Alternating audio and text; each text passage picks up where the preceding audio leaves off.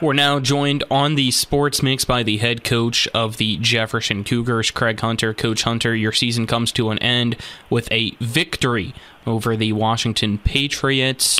Just walk us through that game and give us your thoughts on it. It was a game that, we desperately needed the game to make sure we could try to keep a home field first-round game for the playoffs, and maybe, if things would go right for us, maybe we could possibly slide up and get two. I kind of thought there were things that we would be able to get offensively as long as we could handle their blitz package, and as long as we could definitely defensively be able to stop Isaiah DeLauder from running the ball. I thought we'd be able to kind of maybe pull away at some point in time in the game and get a victory. That's what I thought could happen possibly, and that's pretty much what happened on Friday night. Coach, you guys end the season with back-to-back shutouts and now head into the postseason with some momentum. How do you feel about how the team's playing right now heading into the playoffs? I think we're playing pretty well. I think we've gotten better as the years have gone on. We've cleaned up some stuff, still need to clean up penalties. But other than that, I think we cleaned up some other things, technical stuff offensively and defensively that have allowed us, one, put points on the board, number two, be able to stop people and keep them from putting points on the board. So going to the playoffs is never a bad thing that you won your last two games and they're both shutouts and you played well offensively and defensively. So it's always a plus going into the playoffs. You kind of mentioned it on the offensive end here during this win streak, really putting up points. I guess what has really jumped out to you on that offensive side for your team that maybe wasn't there at the start of the year?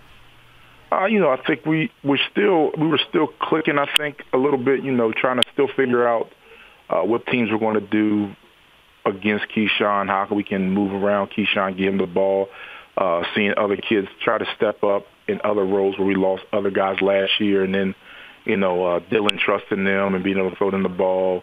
I think those are the combination of things which helped us, as the season went on, get better at seeing those things as coaches and putting the kids in the right positions so they could be successful and be able to score points for us. And Coach, this first-round matchup, a Wheeling Park team that comes in 7-2, a very solid team as an 11 seed. Definitely won't be an easy game for you guys. Looks like a pretty tough opponent. What have you seen from them so far?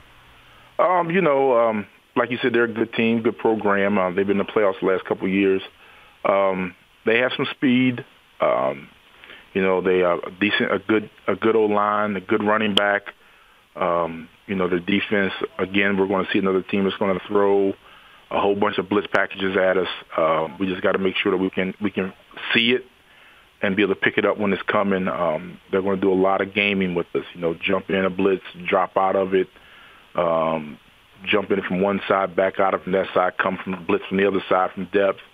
Just a lot of different things that we got to make sure we're prepared for in the game plan. That's going to be the key thing, is figuring out where their blitz is coming from and stopping the running game and keeping the quarterback under control. He's a pretty good quarterback. Not per se a dual threat guy, but will run if he needs to. So just making sure we can keep him in the pocket and try to, as they would say, I guess, for a pocket passer, get him off his spot a little bit so he does not sitting back here easy throws. Coach Hunter, it's the third straight season your team makes the playoffs. Just talk a little bit about that and how much your program has really grown in the recent years. The third year going to playoffs is great. We've set a goal. The team and the kids set a goal for this year. One was to get to the playoffs. Two was to be home. Three was to try to get to the semifinals. We don't have the easiest path to get there, but, we're still going to fight to try to see if we can get there. So it feels good for the program, especially where we were about 3 or 4 years ago, for the resurgence of the program to get back to the playoffs and be a program right now that's being talked about throughout the state of West Virginia. So it feels real good. These kids have worked hard and done a great job at doing this. How do you think you get to the point where you guys can compete for the state championship, get to the semifinals like you definitely want to this year, but like you said, it's going to be a tough road? We definitely didn't get the easiest draw, that's for sure. You're playing Wheeling Park team that's not your quintessential 11 seed, kind of like we were last year, not your quintessential 11 seed.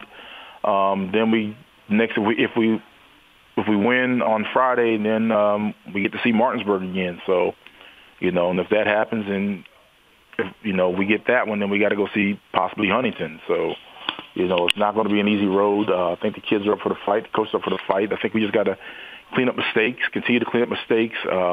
Washington game, we had a couple touchdowns called back because of penalties. I feel like I'm beating a dead horse when I said we got to clean up the penalties. But this is a thing that we have got to do now that we're in the playoffs. If you want to, it's survive and move on. So if we want to survive and move on, there's certain things we got to clean up, and that's one of them. We can't put ourselves behind the sticks. We got to take advantage of every opportunity that's given us in the course of a game, and don't squander it. Those are the things that we want to do if we want to win Friday night against Wheeling Park. I mean, they're a good football team, and we can't make too many mistakes against them where they're going to take advantage of it. Is there anything else that you feel like your team needs to execute either offensively or defensively to get the win against Wheeling Park? Just the things I've said, clean up the mistakes, no penalties, and we just got to get the ball in the hands of our playmakers and let them work. Defensively, we just got to stop their guys. We know who their playmakers are, who they want to get the ball to. We just got to stop them, contain them, and if we get them in third down situations, we get them off the field. All righty, Coach Hunter, before we let you go, get to our fun question of the week, and it was just tell us a little bit about your playing career with football, maybe any other sports, favorite memories, what position you played as well. Well, I played football at Jefferson High School, ran track at Jefferson High School, then went on and played at Shepherd. I guess my favorite memory, oh my gosh, it's been so long ago. I say one of my favorite memories was actually my last college game at Shepherd was blocking a punt, the punt being in the air, catching the punt in the air, and running in for a touchdown. Also, Coach, what position did you play?